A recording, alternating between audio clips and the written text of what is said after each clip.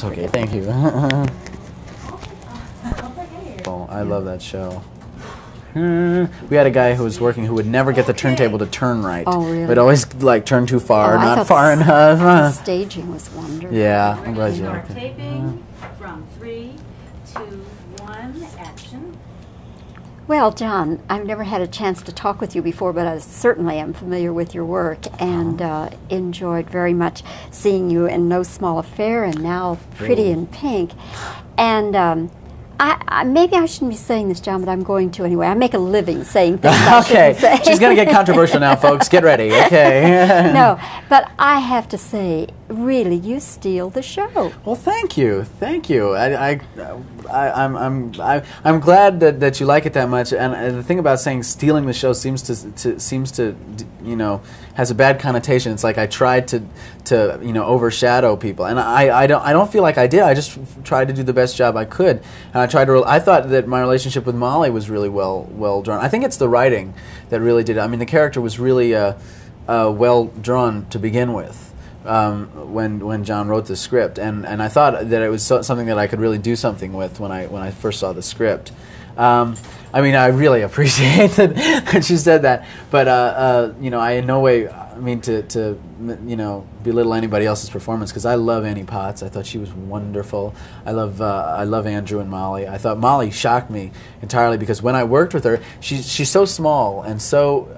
I mean, when she works small, she works with the slightest of expressions instead of which is what I seem to work in, which seems to be the level that I work on. And I expected that. I was like, I hope this comes across on film, And I saw the film, and I was so touched by her performance. And Jimmy Spader, I think, is wonderful. I mean, he's such a jerk. I know, but in real life, he's a great guy. I mean, I don't know if you've talked with him yet, but he's just the funniest guy, and I could see him having a good time, being the jerk. And he practiced long and hard for this. You were at the premiere, were you not? Yeah, I was, actually. All right. Now, after you do your big lip sync number, and the audience spontaneously applauded. Now that had to be a big thrill, because that doesn't happen often in movies. You didn't see me high five with my manager, did you? I was in row 21 going, yeah! I was so nervous before that thing. That really, put me at ease, because I realized that the audience was really sympathizing with my character, which is really what I wanted them to do. And it shocked me in a way, but I can't tell. You see, premieres are so full. They're full of friends, and people are so jazzed to see the thing because it's a premiere. I hope that's a realistic reaction. I hope that happens when people pay for it, But we'll see. I mean, I don't know how the critics are going to take this movie. I really have no idea. I mean, I love it myself personally. When I read the script, I said, well, now the critics may not like this, but I have the feeling it's got enough emotional power that it'll carry its weight. That normal people like it, but we'll see. I'm wondering, in doing the lip sync number and getting that together, did you have a particular singer or performer in mind? Well, I mean, it's Otis Redding that I'm lip syncing, and I wasn't honestly deciding. I didn't imitate him at all. I mean, if you've ever seen him in concert, it's very different because he's trying much harder, and I just decided to be a lot more acrobatic with it. I didn't really. What I wanted to get across was the song really meant something in the context of the movie, because I mean, the first lyrics are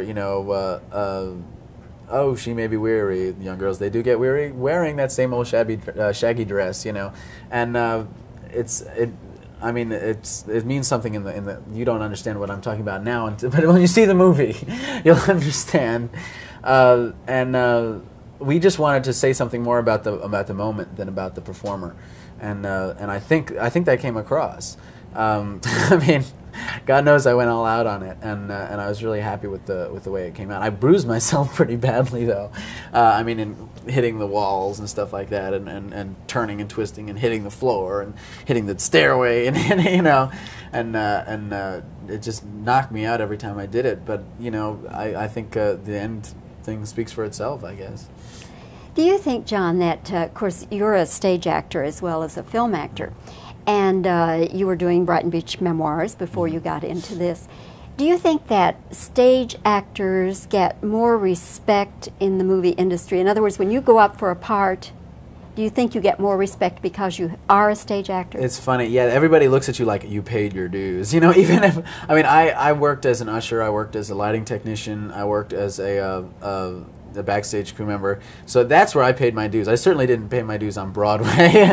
On Broadway, I did the work, and I had wonderful audiences. I was in a wonderful play. That's not paying your dues. That's enjoying yourself, and that's, you know, that's working. I mean, I still had the stage fright every night, but that I don't consider that paying my dues. But for some reason, when you go in on auditions, if you've done stage work, I mean, like on Broadway or in a big show like Torch Song was in Los Angeles, it really it helps a lot. It intimidates film actors a lot of the time because first of all, in LA there's much less stage work. There's getting to be a really lively underground, not underground, but you know, very it's called off Broadway in New York, but really little theaters, you know, and that's thriving in Los Angeles. But there just aren't enough productions. I mean, there's like 30,000 actors. I mean, every cab driver in LA is an actor. Same thing in New York. For some reason, they think that somebody who has worked on Broadway must really deserve the respect. I mean, I love the respect, believe me, but I don't want to intimidate anybody. That's the last thing I want to do. Jon, one last question, and that is that I am constantly impressed with let me go on. I am constantly impressed by how good so many of you young actors are. And now you're what age now? I'm 20. Okay. But I'm amazed at how good you people are at such a young age. And I'm wondering, why is that? Why do we have so many good young actors? I think it's because we really learn from the mistakes of other generations, of other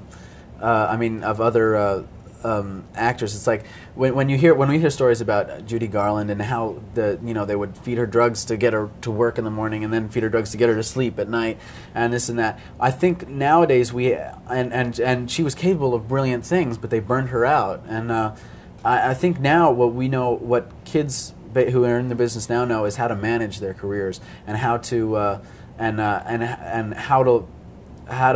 maximize their talent, how to learn. They know where to go to learn. They know who to watch out for, who may try to use them, who may, I think it's a lot easier for us now because we're working after many generations of people and kids have worked. We won't let ourselves be used, and we express our opinions. I think kids express their opinions a lot more now than when they used to. Because kids, we grew up in the '60s when it was hip to be disrespectful to authority, so I think that gave us kids a real chance to be artistically faithful to what we want to do, and I think that's basically what you need. You need this. I think the kids just have a lot more self-confidence now, and they can do what they wanted to do with the role. Well, Jon, the time's gone all too quickly, but well, thank it was my pleasure. Thank you for talking you. with us here, and continued good luck to you. Oh, I'll need it. Thanks, Jon. It's a Thank nice you. interview. Nice interview.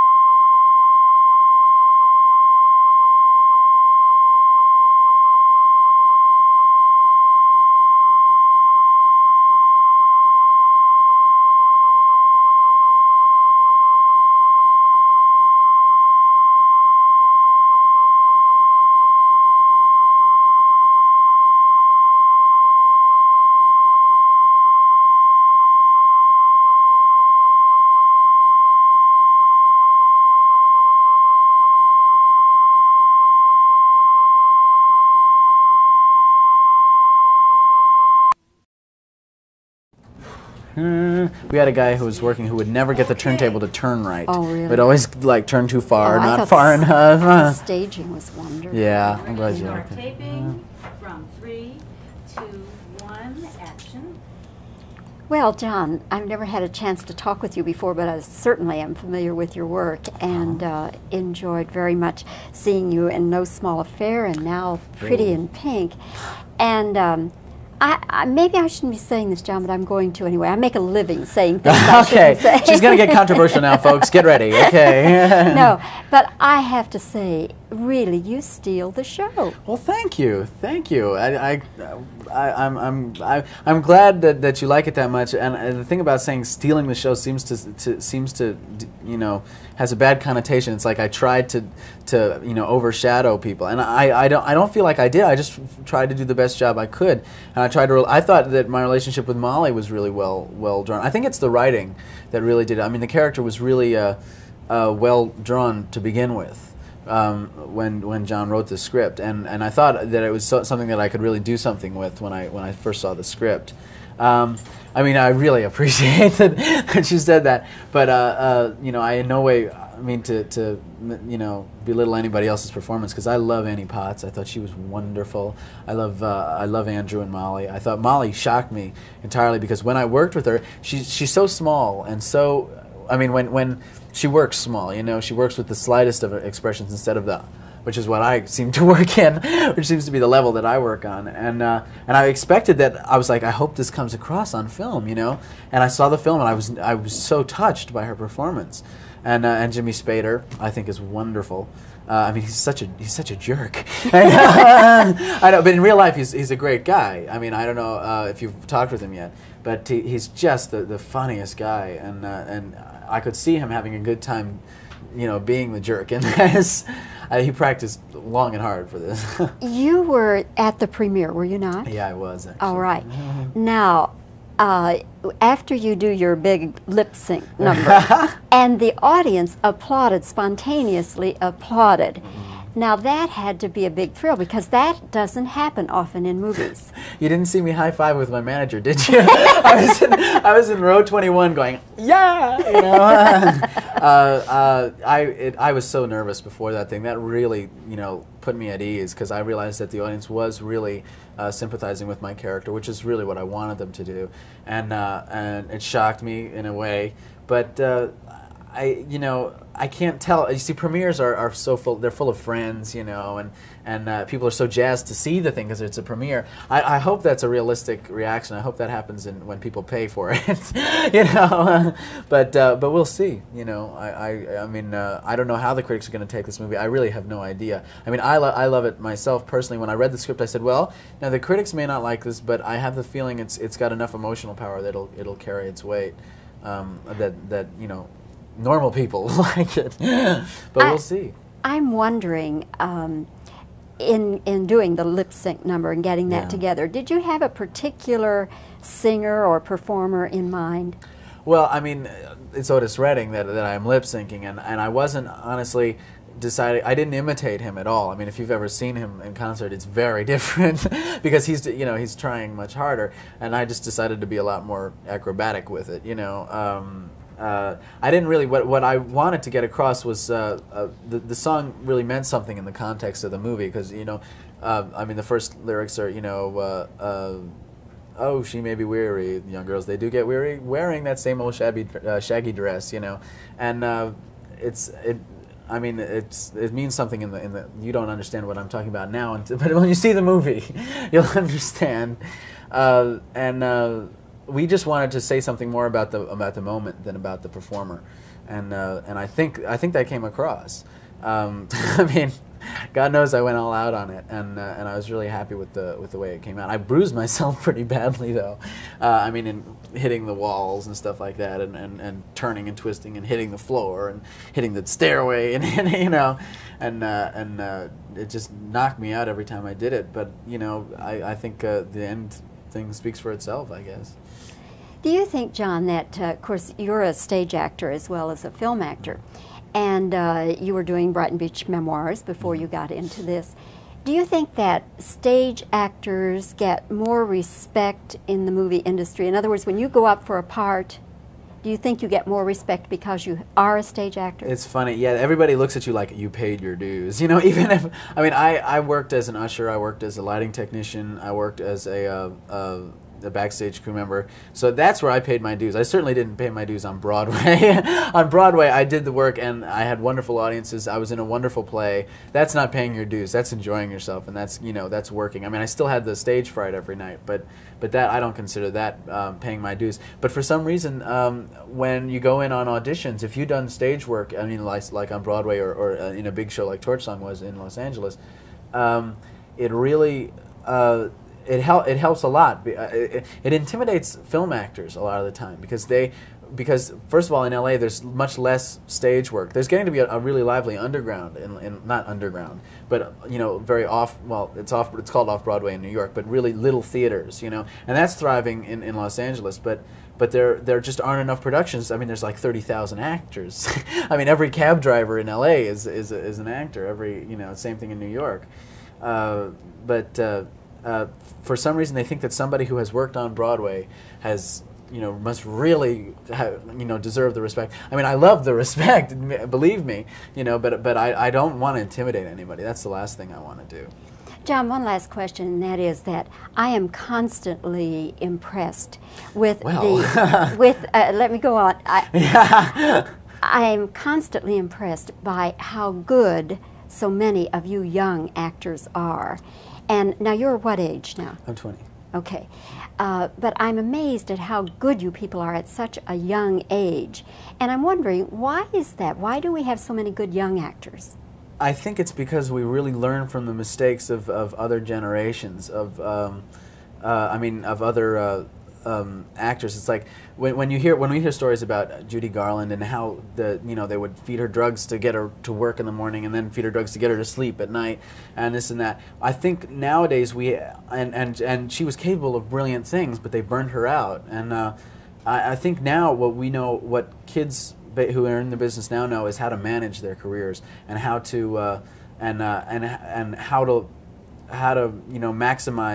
maximize their talent, how to learn. They know where to go to learn.